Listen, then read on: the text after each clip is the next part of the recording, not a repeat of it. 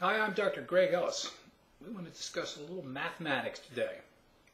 Guy came into my Facebook page about a video of a personal trainer having a conversation with Dr. Mercola, the biggest name on the internet in health and wellness. And they were discussing exercise, and that led into a discussion of adding muscle to one's body.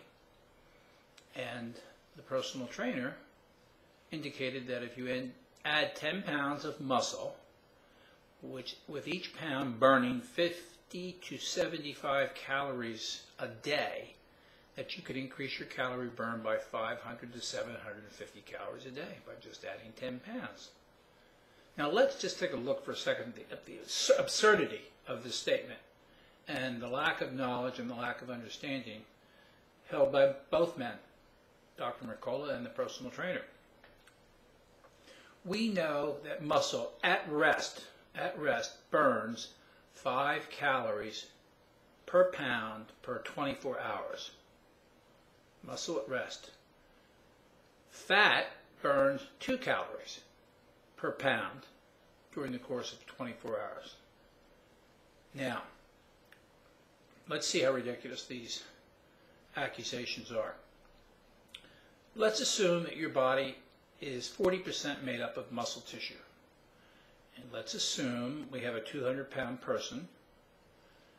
40% is 80 pounds of muscle tissue. That's it, total. Now, if this muscle tissue is going to burn, let's assume the 50 calories per pound.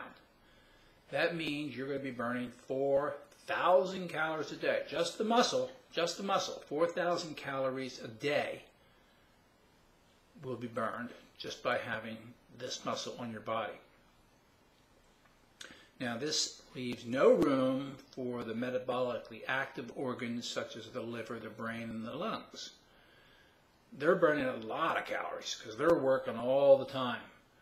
The muscle is just for the most part sitting there doing almost nothing. So it's obviously not going to burn 50 calories per pound, but let's just go through that. So assume 4,000 calories. We know that if we're a 200-pound person, we can assume the resting metabolic rate is probably about 2,500 calories. So the muscle is burning 1,500 calories more than the resting metabolic rate. And we can measure the resting metabolic rate, know exactly what is happening. So there'll be no 50 calories per pound being burned by the muscle tissue. It's impossible. And if we throw in all the metabolically active organs and systems, this individual would probably have a metabolic rate of 12 to 14,000 calories a day. Well, no one has that. So right off the bat, we know this whole thing is just wrong. Now next, this is my favorite part. Make the assumption that you're going to add 10 pounds of muscle. Now that assumption is really rough too, because it's very, very difficult to add 10 pounds of muscle tissue. I've been exercising since I've been 8, and I'd say over my whole lifetime I was able to add 30 pounds of more muscle than I would have had I not trained. That's a whole lifetime. Now, so it's hard to add 10 pounds of muscle, but let's look at what's going on with that muscle. So what the personal trainer says, and I've heard this many times, they say, you add this muscle, this new muscle will burn 50 calories per pound. Now, can anyone possibly tell me how the body can determine what is new muscle and what is old muscle? So what's the old muscle going to burn compared to the new muscle? Is it going to be the same 50 calories per pound? Well, now we're back to the absurd position of muscle burning 50 calories per pound, burning 4,000 calories a day. It's just, the whole thing is just absolutely ridiculous. And these guys actually believe this stuff. I don't think they've ever taken a second to think about it. And then they spew this information out to the public at large, who becomes completely confused, and put it on the supermarket checkout lines, and talk about turning the body into a fat-burning machine by adding this muscle through weight training. That, of course, is one of the arguments for the value of weight training, is you can add this muscle that is now going to burn a whole bunch of calories. independent of any logical thinking whatsoever. So don't get caught up on this stuff. You now have the facts. You know what the numbers are.